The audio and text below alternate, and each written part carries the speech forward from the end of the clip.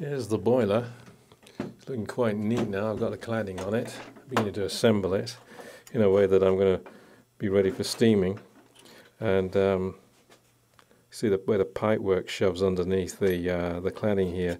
This was the main steam pipe. Remember I was talking about that, and I clipped it off here so I could connect it to the cylinders and I could pre-thread it underneath the cladding. That's it in there, and you can see that the bands are strips of brass. Fold the ends over and use a little twist of wire to hold them together, and that's the thing that's holding this cladding around the boiler. Also, you'll note that I actually have the insulation in parts of the boiler, but there's so little clearance underneath here that I had to forego putting insulation in that part there. So it's not going to worry, it's not going to lose that much heat. Now what I have to do is fit the boiler into the frames here, and it takes a little bit of fiddling, and it's all sort of a part of a process. I've already had to take it out once because I needed to put other things in before I got there. I can already see something I need to do, and that is ease this pipe around a bit of lagging here to give it a bit more workable space.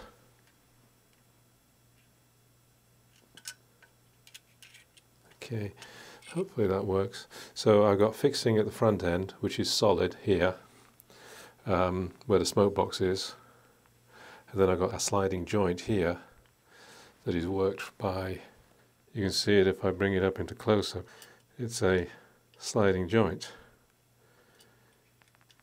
fixed at the smoke box end, but it has to slide at this end because the boiler will expand as it gets hotter, and if you fasten it into the frames solidly, it's going to break something in the end. To get into the frames I have to sort of do a little bit of a shuttle round because there are various pipes to connect in this.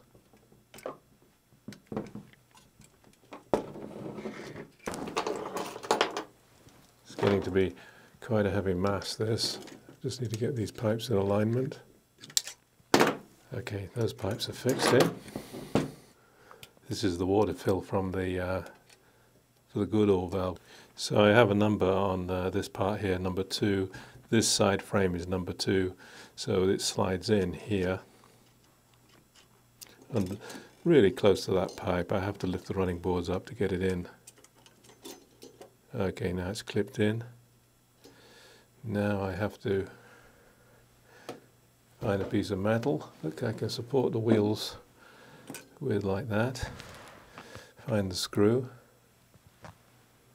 Put the screw in the spinner.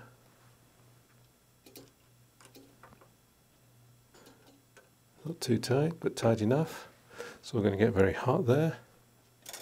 This frame, this footplate can now come down back into the spot it's supposed to be in. It's all various line-up pieces here.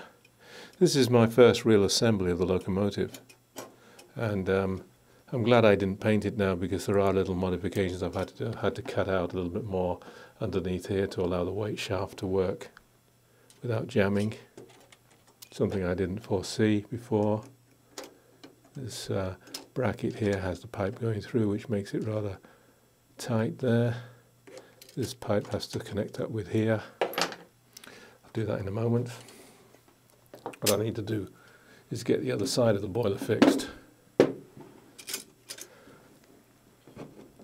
I have to put this block of wood underneath the cylinder to prevent it rolling round on the valve gear, maybe bending the combination lever. Right, I've got that piece slid in there. Going to tug into this pipe a bit.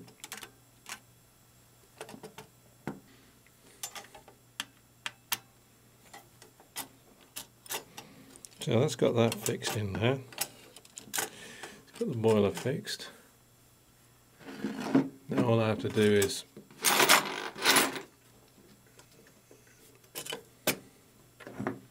come round to the front. and start putting my 10 screws in here once I've got the smoke box right and level to fasten the front end down. Well, the secret is not to over tighten these 10 screws, they're not that strong.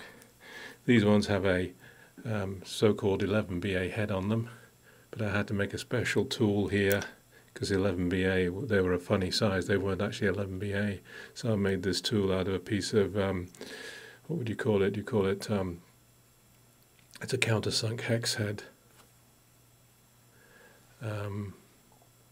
screw which has been turned down, a couple of nuts put on the back of it, which just happened to be the right size.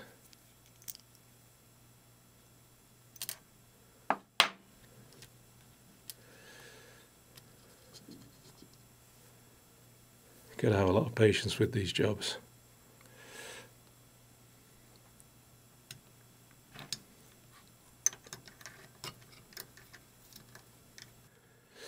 There we go. The boiler's in the frame.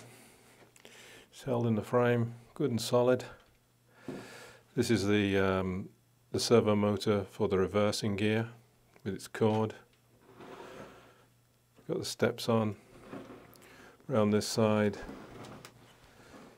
can see the main steam pipe going down there. This is a feed up to the clack here from the pump. That's the bypass. It's going to go onto a valve. We've got the blower valve here running down and into the smoke box. Sand dome. Next is putting the side tanks and the cab on.